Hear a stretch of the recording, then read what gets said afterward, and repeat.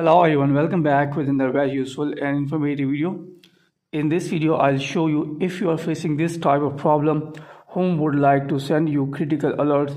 Then in this video, I will show you how you can fix this type of problem on your iPhone or iPad device.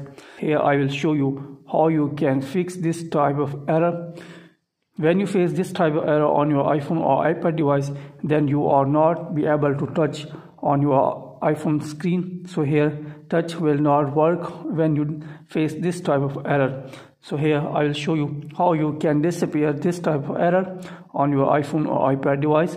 So now let's get started here. The only method to fix this problem here, you will have to restart your iPhone device by tapping on the volume up button, then volume down, and here you'll have to press the power button until the Apple logo appears. So here I am going to restart my iPhone device by tapping on volume up, then volume down, then here press the power button until the Apple logo appears. So here you'll have to hold the finger or thumb until the Apple logo appears on your iPhone display.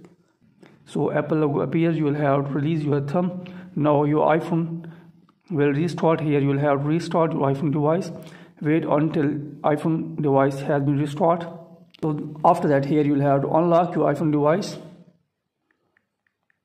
So now here you can see that this problem has been fixed and now touch is working. So here in this way you can fix this type of problem if you are having this type of issue on your iPhone or iPad device.